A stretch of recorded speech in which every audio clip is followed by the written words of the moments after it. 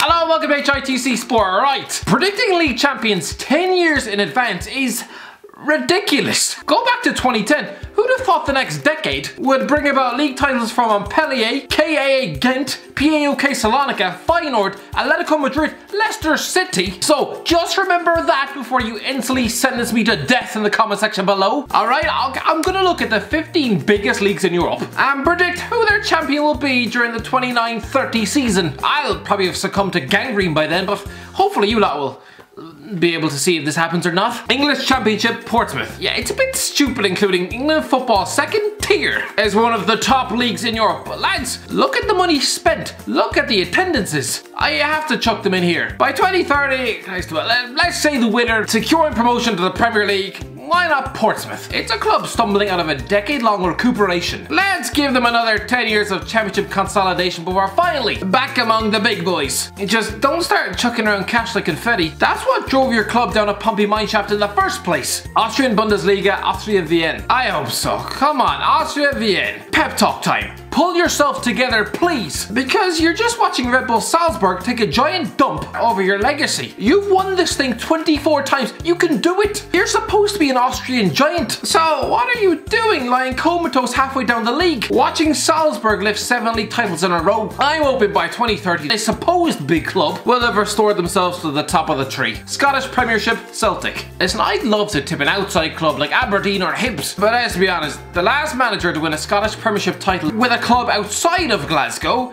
was Sir Alex Ferguson in 1985. It's not going to happen. I had hope for Hearts when they stormed to the top of the league in 2005, winning their first 8 league games, and then the implosion with George Burley sacked within a month. By 2030, Celtic will be champions, obviously. Belgian First Division A, Anderlecht. Anderlecht are Belgium's most successful club by a long way. 34 league titles, nobody is even close. Sure, they're having a rough few years, but come on. They've not gone more than 5 years without a league title since 1980. It's inevitable. Ukrainian Premier League, Shakhtar Donetsk. Listen, Shakhtar Donetsk are hell-bent on becoming Ukrainian football's most successful ever club. At the turn of the century, just 2 decades ago, Dynamo Kiev outnumbered them with 22 league titles to Shakhtar's 0. Donetsk didn't win their first one till 2002. Since then, they've splashed the cash, mostly on Brazilians, won 12 and clearly have Kiev's record haul in their sights. They've won the title 3 years running. They show absolutely zero sign of slowing down. Yeah, by 2030,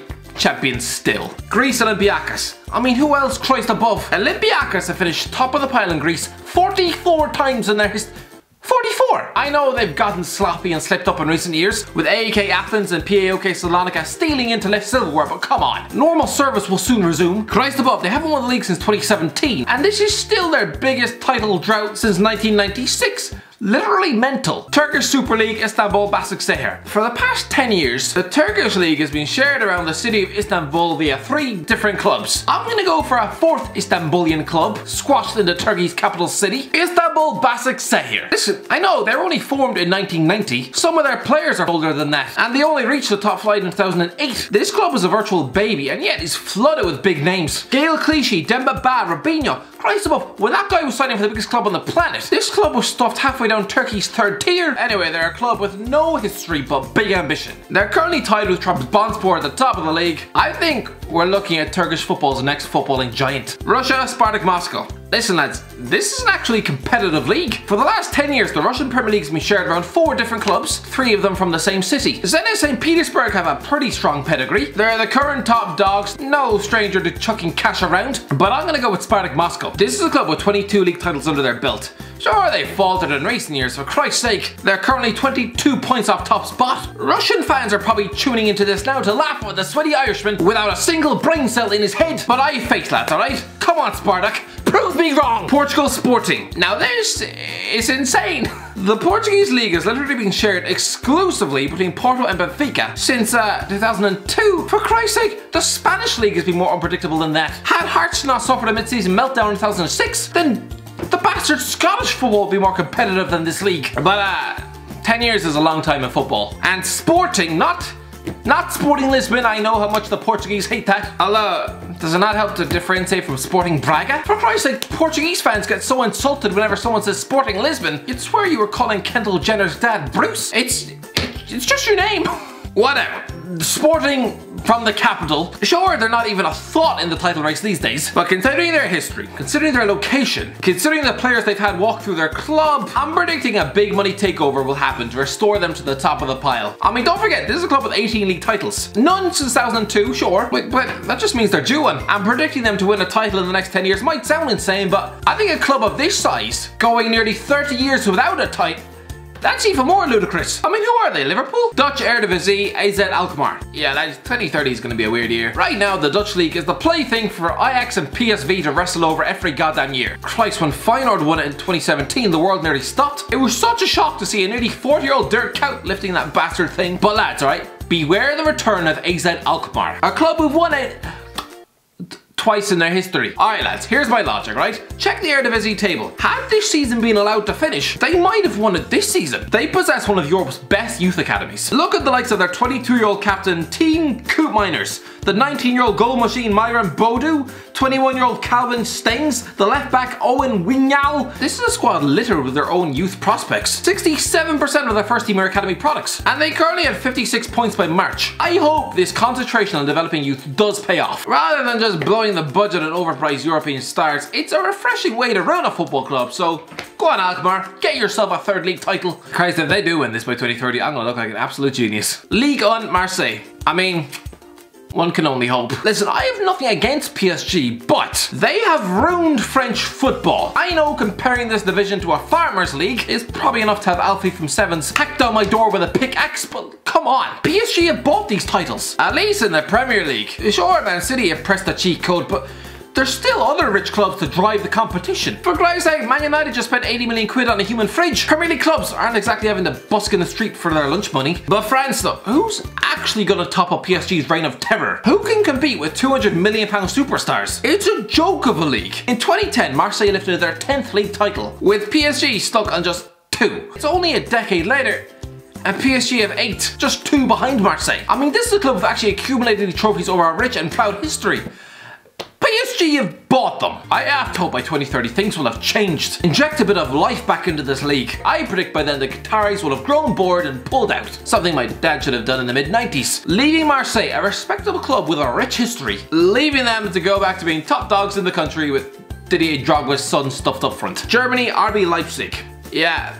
Things are heading this way, aren't they? Yes, I know, having listened to this, the Bayern Munich fans are probably coughing blood out their nose, but lads, would you not welcome a bit of healthy competition? You've literally won 29 Bundesliga titles, and 7 in a goddamn row. Even you must be bored. I'm hoping that by 2030, the Leipzig project will have this club regularly competing at the top of the league. 10 years ago, this club was stuck in German football's 5th tier, and they were called FC Liefering, but now they're in the Champions League quarterfinals, with a centre-back who causes most of you soggy sheets. So yeah, come on. Get yourself a league title. Serie A, AC Milan. Look, the easiest answer is that Juventus will be hovering up their 45th Serie A title in 2030. But no, I want a bit of competition back in the Italian Serie A. Christ them up, Juventus are on course for their 9th league title in a row. This is supposed to be one of the world's top 5 leagues. It has the same outcome every bastard year. Listen, don't get it wrong. Forget the fact that AC Milan have spent the last decade in turmoil, signing the likes of Fabio Barini. AC Milan are a massive club. 18 league titles, 7 Champions Leagues. The fact those fans have been forced to watch Blackburn and Sunderland rejects stain their club's hallowed badge for the last... it's disgusting. I hope by 2030 that is enough time for Milan to get their act together and climb back to the top of that tree. Because I refuse to accept that this is just AC Milan from now on. A fallen European giant scrapping out of mid-table with Hellas Verona and Parma, forced to lick their wounds and never stop talking about their past glories. Who are they now, the Italian Huddersfield? No, they'll get back to where they rightfully should be. La Liga, Real Madrid. Yeah, pretty dull answer here. Listen, I'd love to predict the return to the days of when Valencia Deportivo La Coruña used to win this thing, back in the early 2000s. But no. In this era of elite clubs chucking around insane amounts of cash each and every year, this title is just going to be continuously passed back and forth between Barcelona and Real Madrid until a meteor hits the planet Earth. So it's either going to be one of let's say Madrid, who by then will have Rainier, Jesus, Jadon Sancho and Troy Parrott. Christ, a lad from Belvedere scoring in El Clasicos. Premier League, Newcastle. Yeah, you all think I'm mental, don't you? You all think I'm crazy. You all think I should be wrapped in a straitjacket and never let out of the house. Look lads, like it or not, Newcastle United are getting bought by Regamich Saudis. That didn't sound right. They're going to be back competing for Premier League titles. Even Demba Ba said it. By 2030, listen, 10 years is long enough for a financial makeover to start reaping the rewards. A decade after Man City's launch in 2008, they were lifting their third Premier League title with 100 bastard points. For Newcastle, I'm predicting a similar story. Anyway, that's the end of it, lads. What do you think? Have I got this all horrendously, horribly wrong? To be honest, I think most of this is just in hope. Hope that these leagues can stop being so goddamn predictable. Come on, break up these winning streaks. Restore some fallen giants to glory. Come on, just add a bit of spontaneity back into European football, please. Because looking around the leagues now, you almost know the outcome before half of them even start. Anyway, let me know in the comments below if you enjoyed the video. Don't forget to like, share, subscribe, and as always, I'll talk to you in a while.